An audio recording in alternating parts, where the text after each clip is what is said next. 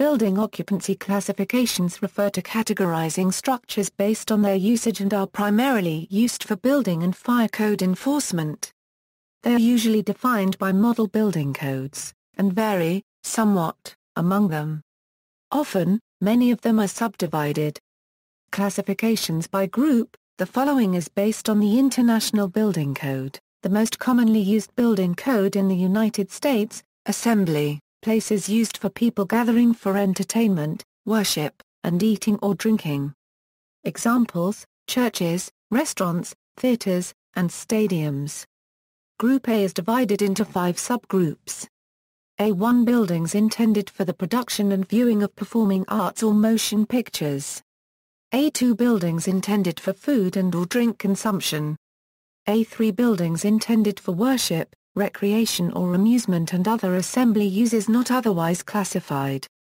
A4 buildings intended for viewing of indoor sporting events and activities with spectator seating.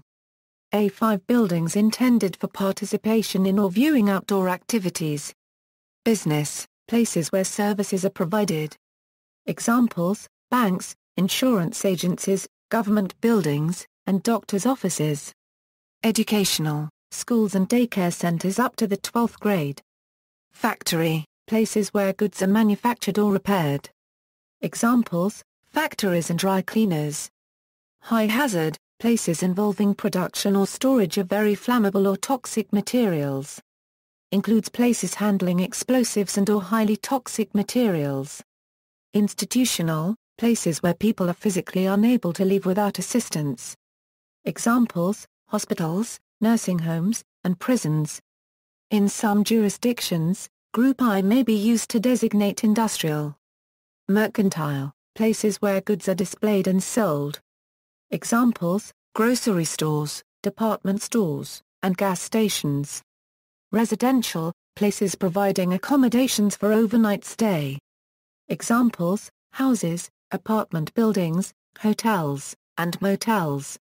Storage, places where items are stored. Examples: warehouses and parking garages. Utility and miscellaneous, others. Examples: water towers, barns, towers.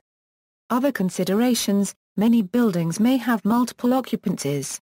These are referred to as mixed occupancies, and the different parts will be required to meet the codes for those specific areas. An example of this is a shopping mall with underground parking. The shopping area itself is Group M, while the parking area would qualify as Group S. In places where more than one occupancy may apply, the stricter code is usually enforced.